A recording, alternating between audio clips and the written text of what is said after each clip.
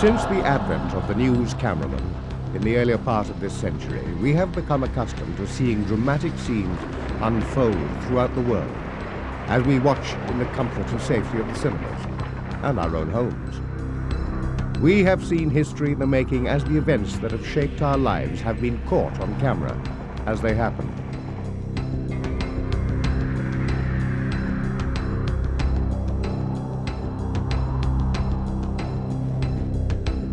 Who can ever forget the images of seeing the Wright brothers take to the air for the first time, or watching Blériot cross the Channel?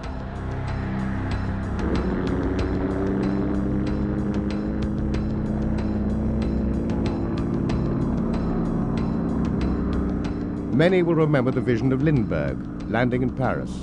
Many more will remember the day when the first man flew in space, or the moment when the first human being set foot on the moon.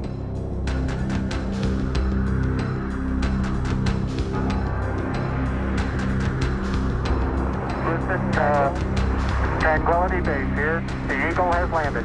Roger, Tranquility. We copy you on the ground. You got a bunch of guys about to turn blue. We're breathing again. Thanks a lot. These were all great moments, captured forever on film.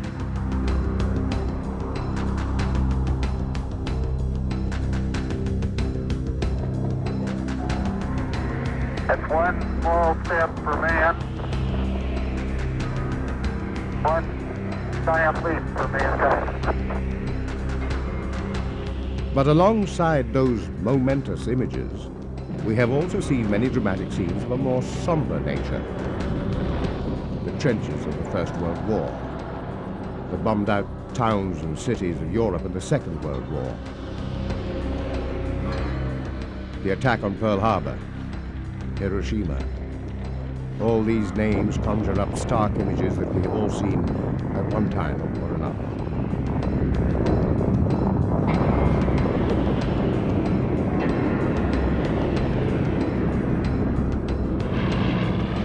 The jungles of Vietnam, the deserts on fire in Kuwait. War has always been an excellent provider of compelling newsreels. Can you remember the day or where you were when President Kennedy was shot dead in Dallas? Or the day the Iranian embassy was stormed by the SAS in London?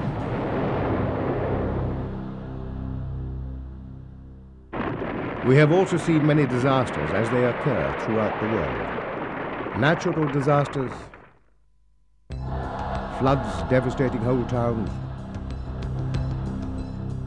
earthquakes ripping apart cities, volcanoes erupting and spilling their molten ash over anything that happens to be in the way.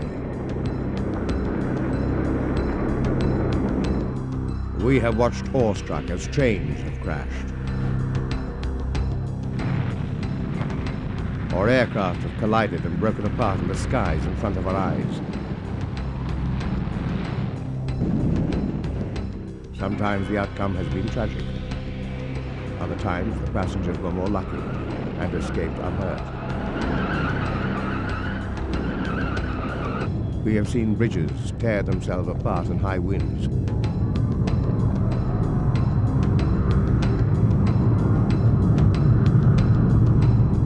And grandstands collapse at sporting events.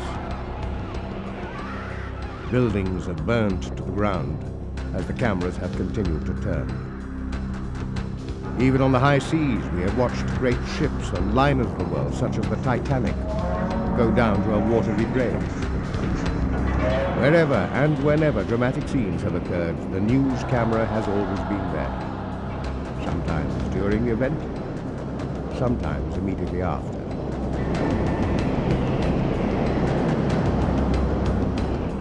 This is the story of one such scene that was recorded as it actually happened. A tragic last act of a drama that was played out in front of the world, and a scene that was witnessed by several newsmen, and one that has become one of the most shocking images ever recorded: the demise of the Hindenburg.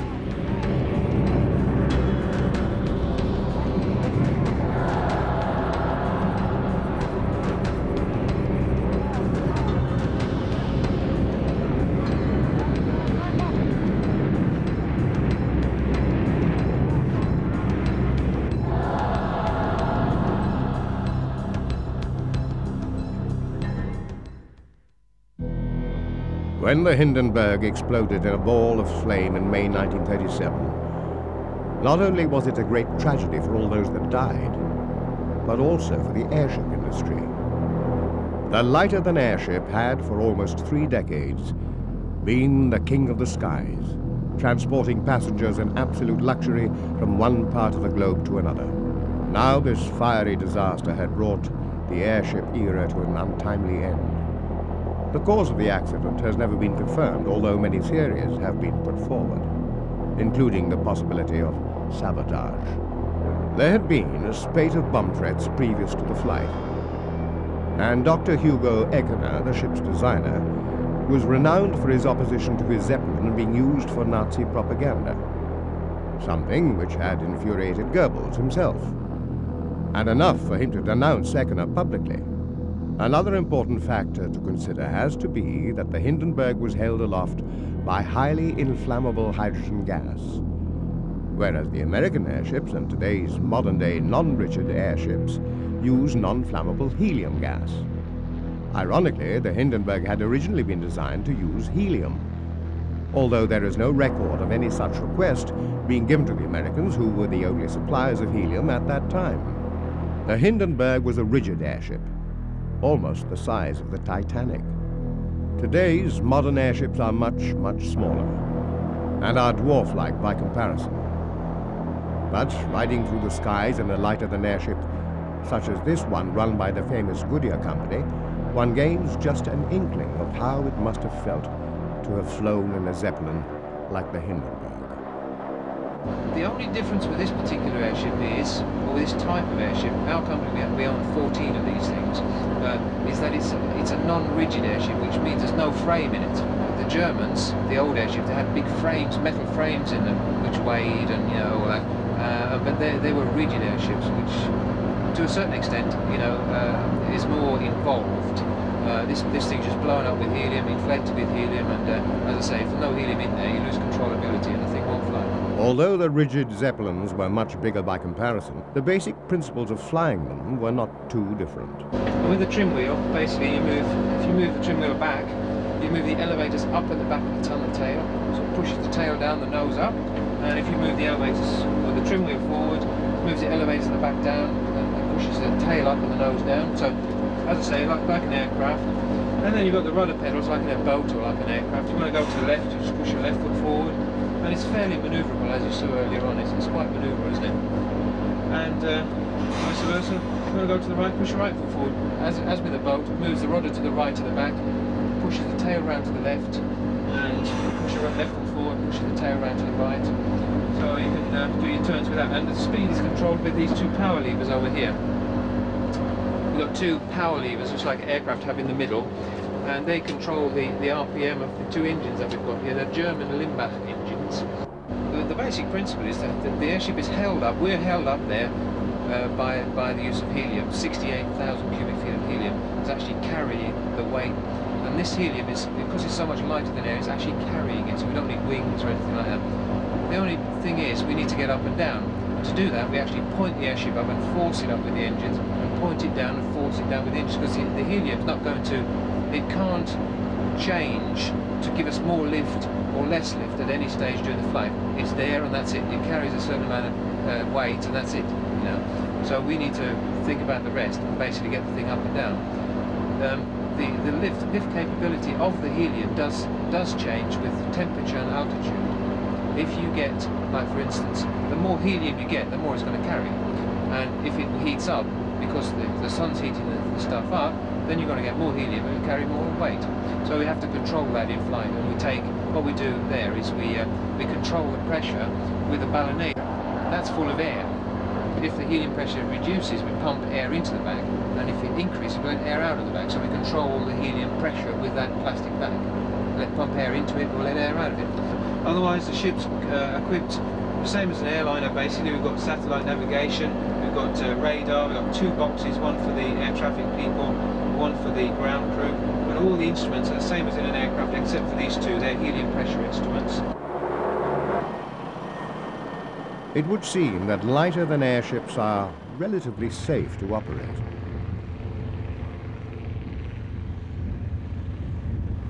Even the landing technique used today is still the same as it would have been for the Hindenburg on that fateful day.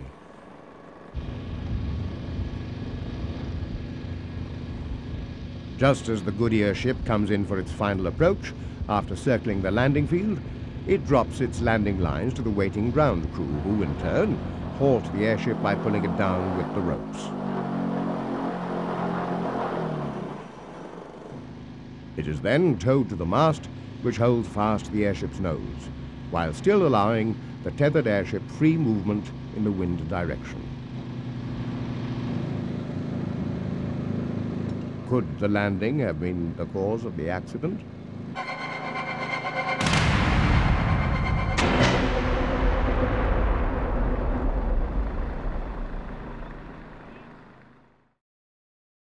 The story of the airship begins in the late 1700s. The French Montgolfier brothers made the very first recorded ascent in a balloon made from paper in 1783. Heated air forced into the balloon created the lift necessary to carry a man. The first flight across the English Channel was also made by a Frenchman, Jean-Pierre Blanchard, in 1793. Ballooning became a very popular pastime in the 19th century. Balloons were even used as spies in the sky during the American Civil War and the Franco-Prussian War. Napoleon had used balloons over the battlefield at Waterloo. In 1897, the inventor Schwartz created, way ahead of its time, an aluminium contraption which was technically the world's first rigid airship. But the real grandfather of the airship industry has to be Count Ferdinand von Zeppelin. Zeppelin had served as a balloon observer during the American Civil War. And he was the founder of the famous Zeppelin Company, a name that became legendary throughout the world as the builder of rigid airships. Based on his experience with balloons, Zeppelin came up with the idea of a rigid ship that housed a number of individual balloons or compartments. The idea was based on the same principle that shipbuilders use, the loss of buoyancy being minimalized in the event of damage. The framework was made up with a number of transverse frames, made from aluminium to reduce weight as much as possible, and these were braced with wires. Zeppelin's first practical rigid flew on July the 2nd, 1900. The LZ-1. Vertical control was achieved by the ingenious use of a suspended sliding weight. With Count von Zeppelin at the wheel, the 416-foot-long cylinder slowly rose from Lake Constance for a flight that was to last for 18 minutes. The airship was born.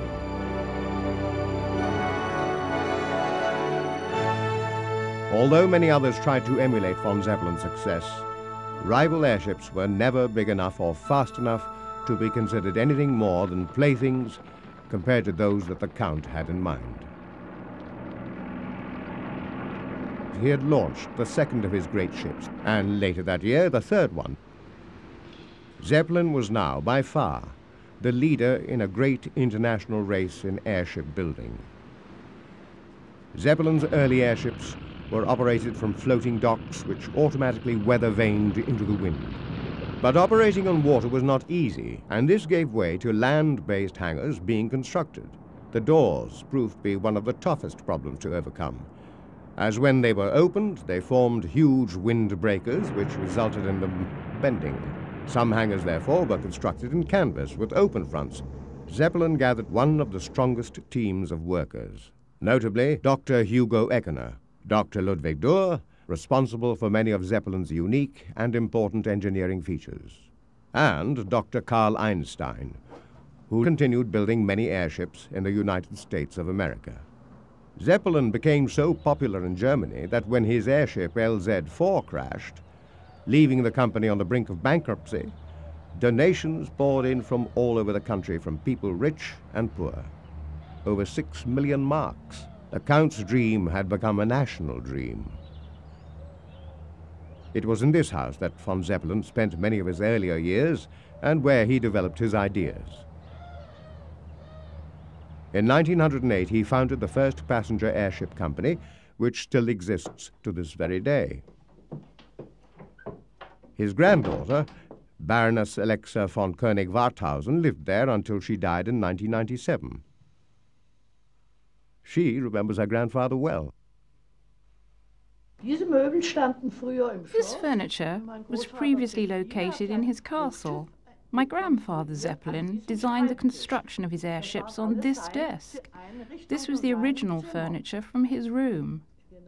This chair, however, wasn't from his room, but from one of his airships. This is the only one remaining.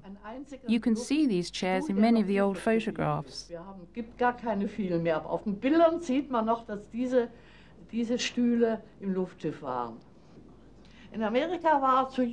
In America, my grandfather was in his youth. He took part in the Civil War as a balloonist. He brought the ideas he then had back to Germany. He was always good at motivating those around him. He shared his ideals and everyone wanted to help him. They all loved my grandfather and would do anything for him. The country loved him. He would just tell his workers what he wanted done and keep them motivated until the job was finished. But even when he had some genius idea, he would always let them improve on it or have their input. He would never dictate what they must or must not do. When he asked the designers if they could build an engine lighter than the Mercedes, they just went ahead and built one. I always remember going on one of his airships for the first time. He was so proud of it. After that, I was hooked. I always went up whenever I could, and for a child, there was no better way to travel.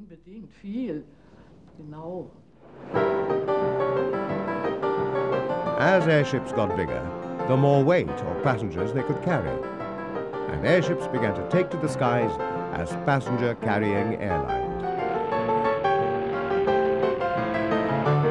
The ships had passenger promenade decks, luxury cabins, and full restaurant facilities.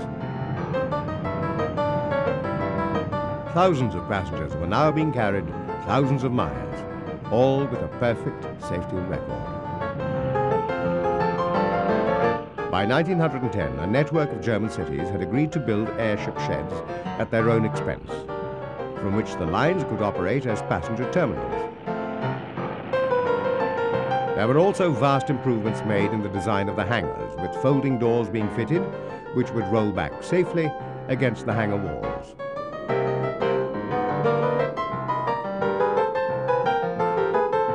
By 1914, the Zeppelin was to pass another test, this time in a military role. Throughout the First World War, Zeppelins were used as bombers, and also for air reconnaissance. Not only by the Germans, but also by Britain, France, and America.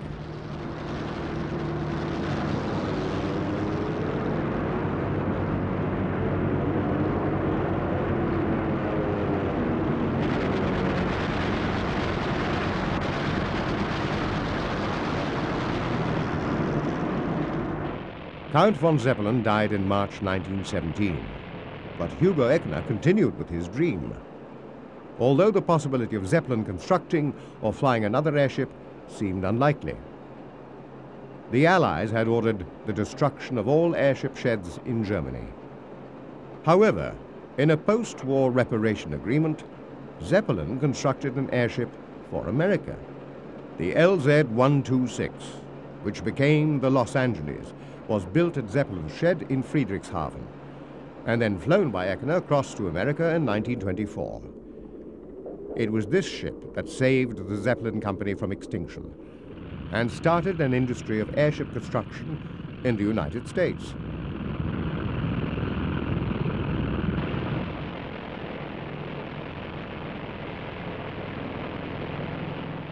Whilst Echner was busy fundraising for Zeppelin in America and wooing support for his industry, the world's interest in airships shifted towards the North Pole.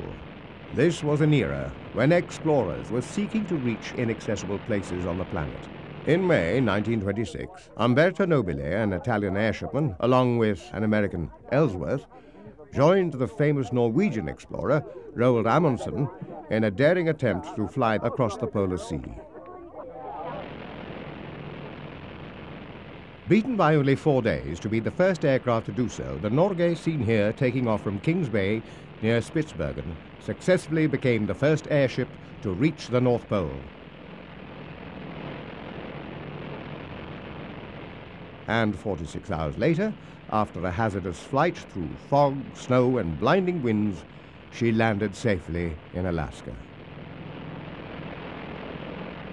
In 1928, the Zeppelin Company launched their most ambitious project yet, the most successful airship in history, the Graf Zeppelin. Hugo Eckener invites you on board. I want to send a greeting to my numerous friends and invite them to take a trip with me over the beautiful Switzerland. Eckener stated that the magnificent Graf Zeppelin was not only an airship in which one could fly, but also an airship in which one could voyage. On her 7th flight, the Graf Zeppelin took 20 fare-paying passengers across the Atlantic. They landed at Lakehurst, New Jersey. The next challenge was to circumnavigate the world.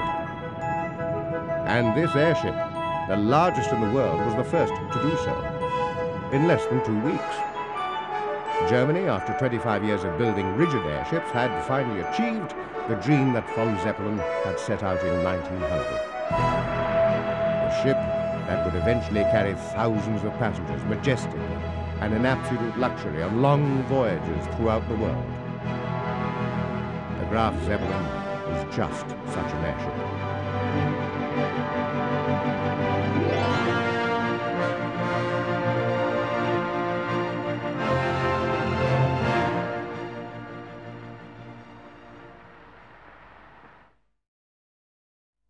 In March 1936, a new airship rolled out from the sheds at Friedrichshafen, the Hindenburg. In May 1936, she went into service, and between then and October of that year, the Hindenburg covered no less than 10 transatlantic round trips between Frankfurt and Lakehurst. She also completed several round trips to South America. This was the airship of all airships. A flying hotel, carrying 72 passengers and more than 30 crew. She was immense. In fact, only 70 feet shorter than the Titanic. Here at last was the airship of von Zeppelin's and Hugo Eckener's dreams. Besides passengers and mail, the Hindenburg also carried cargo in her hold. Anything from livestock to heavy machinery to automobiles and even aircraft. In 1936, she covered 200,000 miles, carried 3,000 passengers, and 41,000 pounds of mail and freight. She never once missed a scheduled flight, and never once had to abandon a flight or turn back. The Germans and Zeppelin had now demonstrated to the world that the commercial rigid airship was a viable and extremely comfortable method of travel. At $400 for a one-way ticket or $720 for a return, this method of travel was far beyond the wallet of the average person, but nevertheless flights were constantly fully booked, long in advance, and for the first time, the airline business was starting to break even. Noiseless and vibrationless, the airships provided the ultimate in oceanic travel. So quiet and so smooth, in fact, that passengers would often miss the takeoff, thinking the ship was still on the ground. One American newspaper referred to the Hindenburg as a galleon of the air. So stable was the Hindenburg in flight that a game was played to see how long one could stand a pencil on end without it falling over. Eventually, most got tired of waiting. Even when passing through stormy weather, nobody got airsick on the Hindenburg. A far cry from today's jumbo jets. She was far faster than the steamships, far more regular in schedules, and even more important, the rigid airship appeared to be safe. The age of airship travel had truly arrived, and at the time, it seemed years away before any heavier-than-air machines would truly be able to compete with these gigantic lords of the sky. There was also a sister ship to the Hindenburg under construction at Zeppelin, the LZ-130, and furthermore there was an even bigger airship now on the drawing boards, the LZ-131. The LZ-130 became the Graf Zeppelin II, which had a short and uneventful career. the LZ-131 never got much further than the drawing board.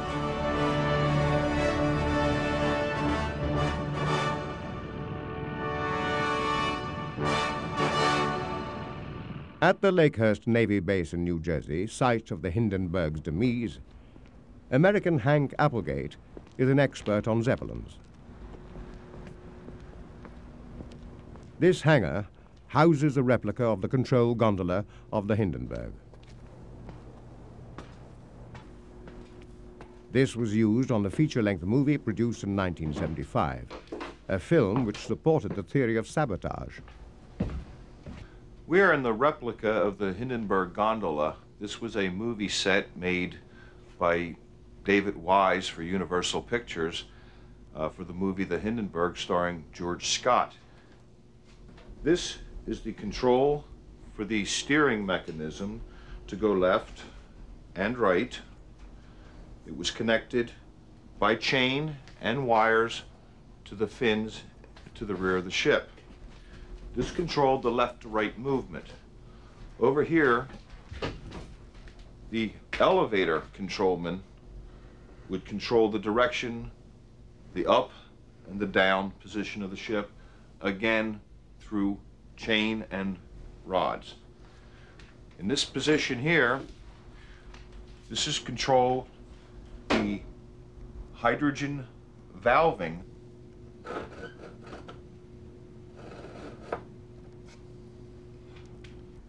These gauges indicated how much hydrogen was in each gas cell.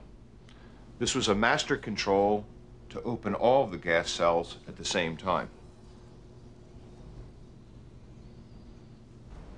This is the navigation room of the Hindenburg, and the charts were here. This is the chart tables, the navigation equipment. This was a sight gauge to check the drift of the ship. And over here we had the telephone switchboard, which allowed the control card to talk to different functions within the Hindenburg itself. Farther back,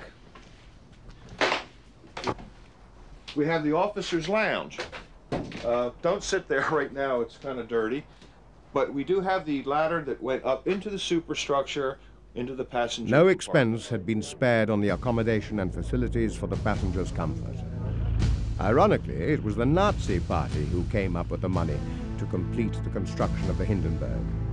And despite Hugo Eckener's opposition and protests, she and the Graf Zeppelin inevitably became identified as symbols of Hitler's new regime. The flag of the Zeppelin airline even bore the Nazi swastika, as did the ship's two giant tail fins. The first use of the ships for propaganda purposes came as early as March 1936, prior to her first flights with passengers. Both the Hindenburg and the Graf Zeppelin appeared over every German city with a population of more than 100,000 people, dropping campaign leaflets and broadcasting from loudspeakers in support of Hitler's recent occupation of the Rhineland. In August, the Hindenburg also appeared over the opening ceremonies of the Berlin Olympics, and in September flew over the Nazi Party rally at Nuremberg. However, despite these airships being used for propaganda purposes by Goebbels, other members of Hitler's hierarchy had no such passion for airships.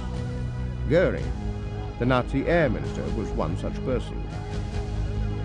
He felt that they were outdated, and whilst they still served a purpose in peacetime, especially with war approaching, which disguised as symbols of peace between nations, they were to be used for electronic surveillance.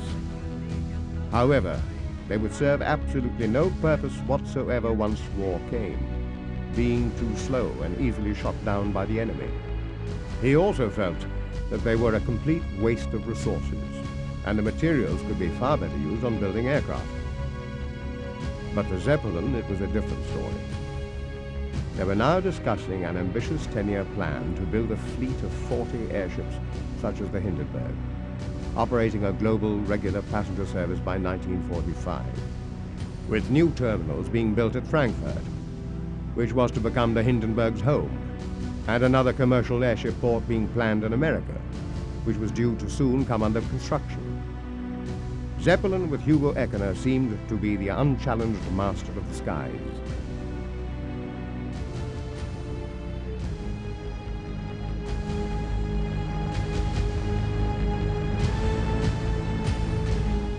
Over the winter of 1936-1937, the Hindenburg underwent some modifications in preparations for her 1937 season.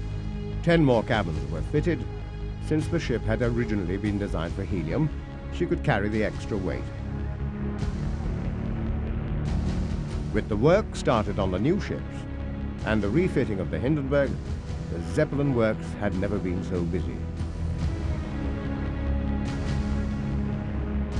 By May 1937, she was ready to begin her new series of flights across the Atlantic.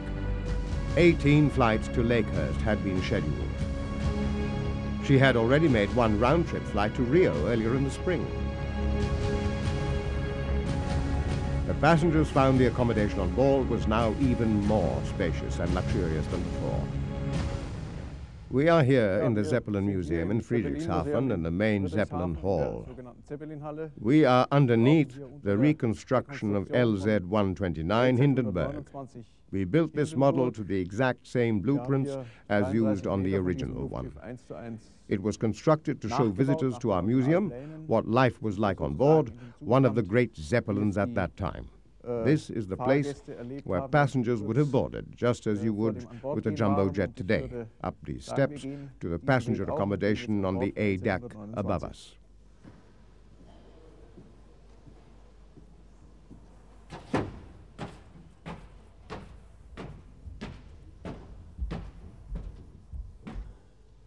Hier betreten wir durch die Schiebetür im A-Deck.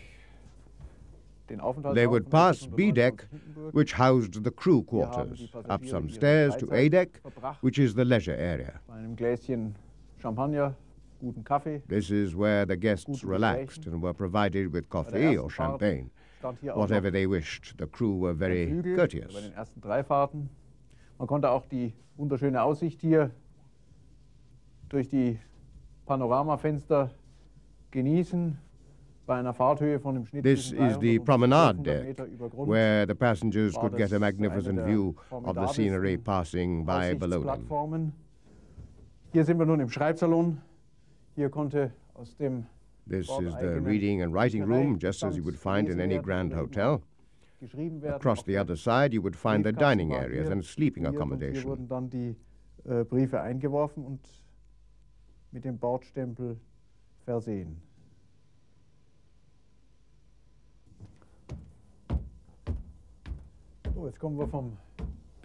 These stairs also come up from B deck. And the passenger cabins are all located to the left and right-hand side of this corridor. Again, everything is just as it was in 1937. Here we have a cabin which has been made ready by the crew for the night. Each one has a double berth, one on top of the other. During the day, these would be folded away. Here you can see an original lightweight aluminium bed ladder. This, of course, is the wash basin, made of an early type of plastic, again to save weight and space. This also could be folded away. This is how the passengers lived on board the LZ-129 Hindenburg all those years ago. The passengers would spend most of their time on A deck, eating and drinking in one of the public rooms.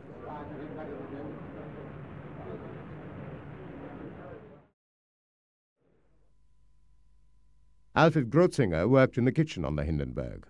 Well, we started with a breakfast, which was American style. Soft drinks, everything which was available, coffee, tea, hot chocolate, juices, orange juice, everything was fresh. Don't forget, canned drinks weren't available at that time. Then we served cold cuts of meat, toast, butter, different types of eggs to choose from. Well, that was breakfast for the passengers, and then came the lunch. Lunch was, well, each day there was a different soup as a first course.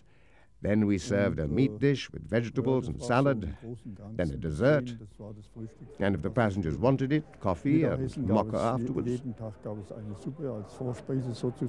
In the afternoon, there would be coffee and cakes and sandwiches. In fact, anything they wanted, we would try and provide. In the evening, we would serve dinner, starting with something like fresh lobster, and shrimps and other appetizers. Then again, another meat dish, complete with vegetables and salad. We even had 24-hour room service and served sandwiches all night. But this didn't get used too much because the passengers never really got too much of an appetite. There was no exercise for them, you see. The whole business of food was more or less for fun, the whole eating business. And this is still common on ships. It's really to stop boredom. Unlike today's air travel, where the meals are already prepared and cooked, we didn't have any ready-made foods with us. We had to prepare and cook everything.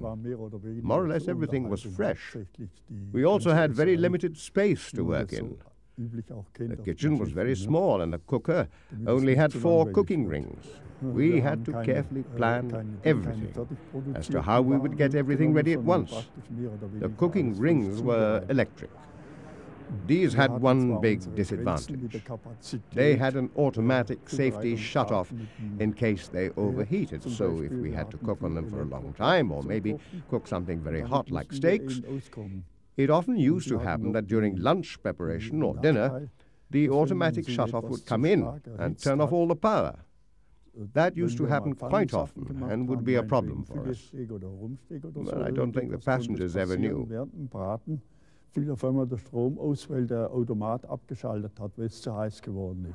When the Hindenburg left Germany for its first transatlantic trip to Lakehurst in 1937, Hugo Eckener was not on board. Never could he have imagined such a tragic ending to his dream. She took off from Frankfurt on the morning of May the 3rd. There had been a bomb threat the previous day, but this and the numerous threats that had been previously received were not taken seriously and had never amounted to anything more. During the flight, the Hindenburg encountered severe headwinds, and these added an extra half-day or more to her flying time before landing in Lakehurst. On the morning of May the 6th, Max Pruss, commanding the Hindenburg, had radioed ahead that instead of the scheduled 6 a.m. arrival, they should expect them around 6 p.m. The Hindenburg was by now passing over the coast of Maine. At noon, she flew over the city of Boston.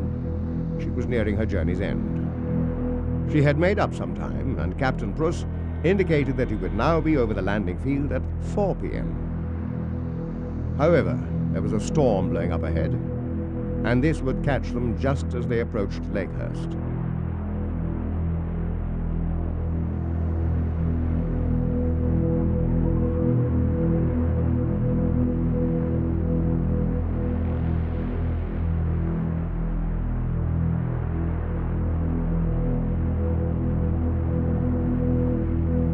Eugen Bentley was a crew member on the Hindenburg during that flight. The flight from Frankfurt to New York was pretty normal. We were a few hours late because there was a heavy headwind. Nevertheless, we did the obligatory flight around the skyscrapers in Manhattan. Seine Ehrenrunde Manhattan, das Wolkenkratzer-Viertel rum. The New Yorkers, who you would think are used to anything, used to look up in amazement as we went by the skyscrapers, and the ships would all sound their horns.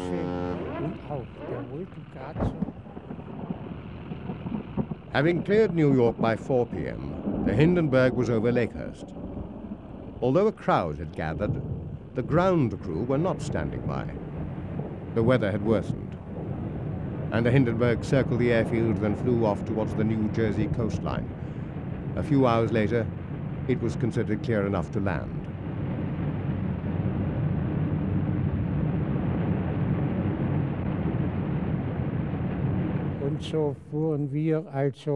And so in we flew, about 70 meters from the ground, and the holding team were assembled below us.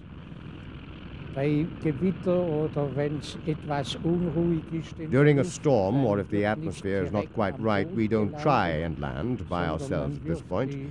We drop the landing ropes from the bow, and the holding team will try to pull the ship down.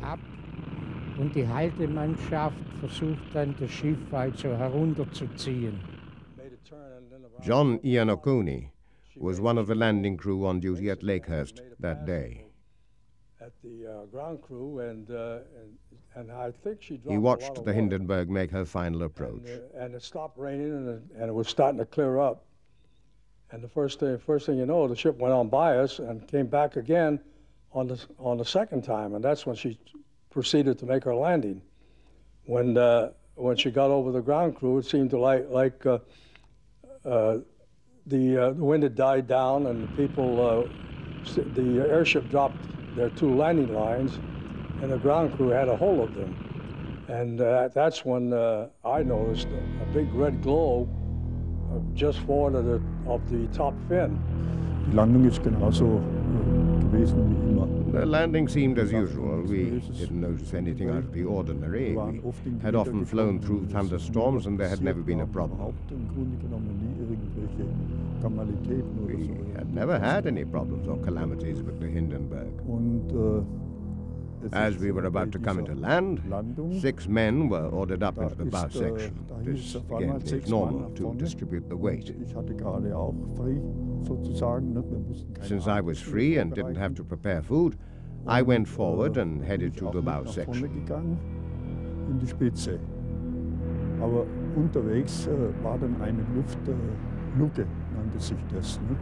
Die immer geöffnet war, und da habe ich gedacht, das ist on the way forward, I noticed an air valve, which was to remain open, with the fresh air coming in.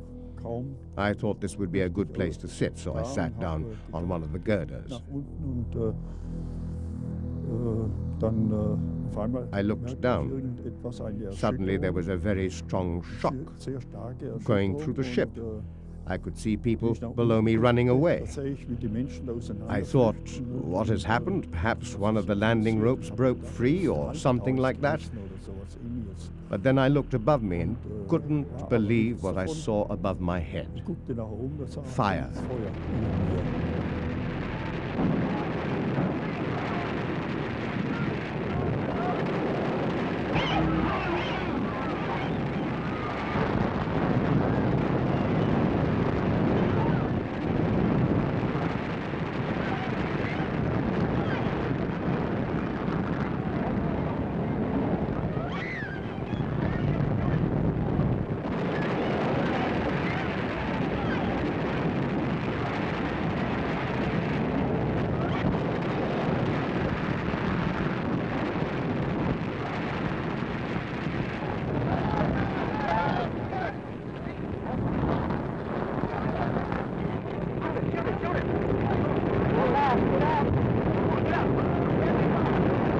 As we ran towards it, we saw one man jump out of the nose, and of course the fire came out of there like a blowtorch, and it didn't hit him, but the man that stayed in the ship, he got burnt from the top of his head to his feet, and all he had on was the shoes. Everything was burnt off. The back touched the ground first, because the gas burnt there first. Then the whole framework just folded together.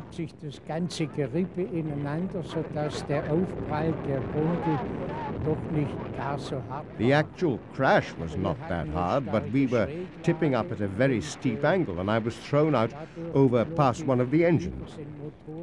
I just missed one of the propellers as I flew over the engine. It was still turning, I remember. And then I blacked out. When I came to, I instinctively ran away from the ship, although I was in a complete daze. Then I realized my back was burning. In fact, it was my overalls. They were on fire.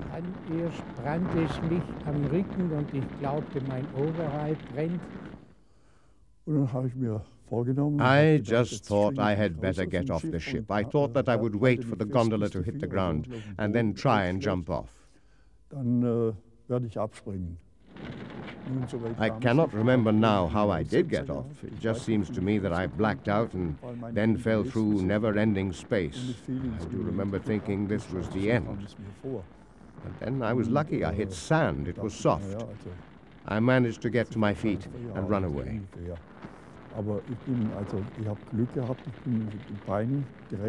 All of my friends who were up on a higher level than me on A deck lost their lives.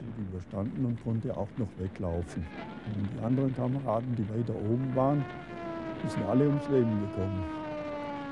Und ich habe verhältnismäßig also nicht mal so arg viel davongetragen. I was hardly injured, just a few cuts and bruises, but I was taken to hospital.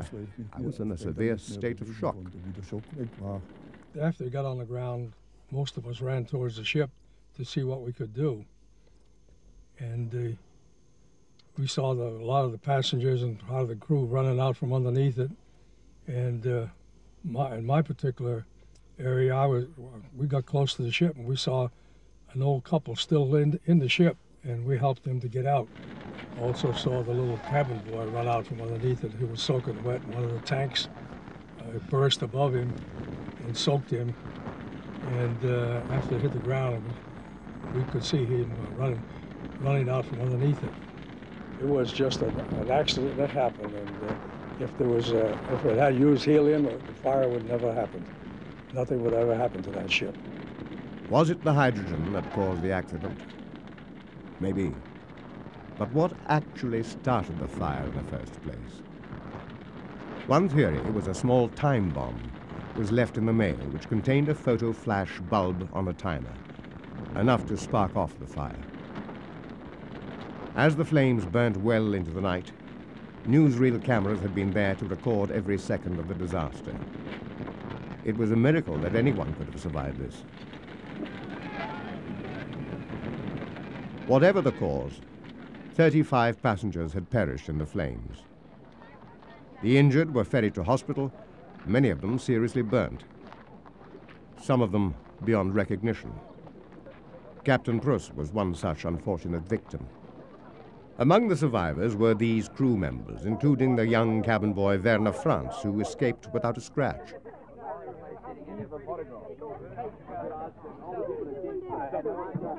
As the coffins of the dead were laid out ready for their final journey back to Germany, thousands of people turned out to pay their last respects. Many raised their arms in the Nazi salute. Others just laid flowers and left messages of condolences. Whilst the coffins were loaded onto a steamship en route for Germany, the remaining survivors watched in silence. This was the harsh reality of the Hindenburg disaster. A twisted, tangled mass of scorched girders and a few shreds of blackened fabric. This is all that remained of the once proud and mighty German airliner, the Hindenburg, as it lay on the field at Lakehurst. A naval inspection board, headed by one Captain Haynes, inspected the wreckage, in the hope that the smouldering ruins might yield a clue as to the cause of the disaster. For Hugo Eckener, this was the end of a dream. A life's work was lying in ruins. Zeppelin airships were finished. Nobody would want to fly in one after this. Eckener believed sabotage to be the cause, but had to publicly retract his statement by the order of Hitler. At the inquiry, Eckener himself, having grounded the rest of the Zeppelin fleet, headed the German delegation. Of course, you will realize yourself that in this moment, as long as investigation is pending, it is impossible for me to give you any statement or any ideas regarding the causes of the disaster. Scientists at NASA, home of the American space program, have been researching the disaster of the Hindenburg, trying to find a possible cause. Well, here at NASA, basically orchestrated investigation involved a number of investigators from the NASA Material Science Laboratory. To start off with, it was necessary to have samples. I'd like to show you some of the samples that were necessary, and this is from the Hindenburg. These were recovered at Lakehurst after the accident. Here's another set of samples from a collector in Chicago. In addition to the Hindenburg samples, also acquired fabric samples from the Graf Zeppelin, the one that was built prior to this, the 127, and also the Graf Zeppelin that was built after the Hindenburg.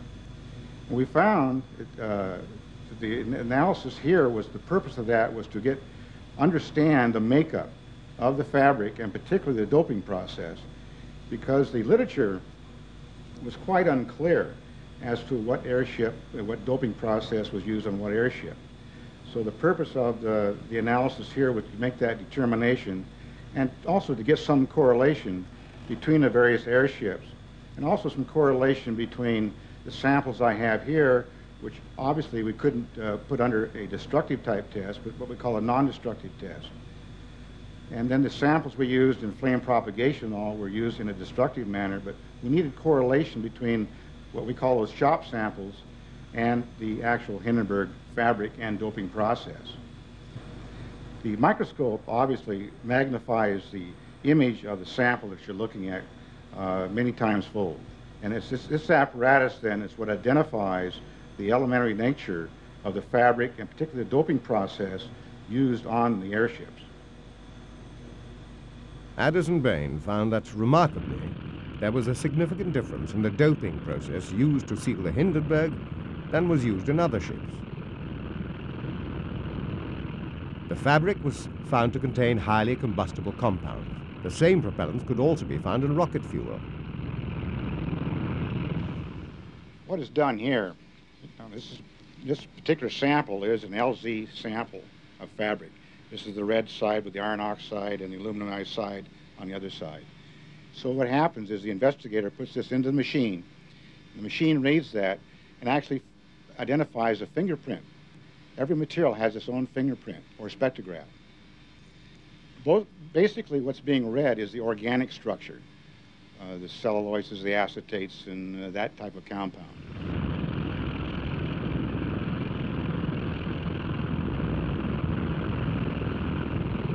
Bain also found that this highly flammable material could have been ignited very easily by atmospheric or static electricity.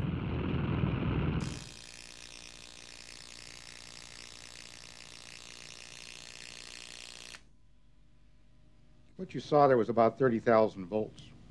According to Professor Dykman, who was the static electricity and lightning expert back in 1937, testified at Board of Inquiry, predicted that at the height of the Hindenburg at Lakehurst at that time, that the voltage gradient on the airship was probably on the order of 100,000 volts. It is Bain's belief, following these tests, that the Hindenburg caught fire as a result of static electricity hitting the highly flammable outer fabric of the ship's skin, which once burnt through, allowed the hydrogen to ignite. He does not consider the hydrogen to be the cause. I'm hoping that based on my research, the chapter of the Lakehurst disaster is now closed. All that remains at Lakehurst today of the tragic end of the Hindenburg is a memorial on the exact spot where on May the 6th, 1937, she exploded in a ball of flame and fell almost gently to earth. A disaster that was to be captured forever on the newsreels throughout the world as one of this century's greatest disasters.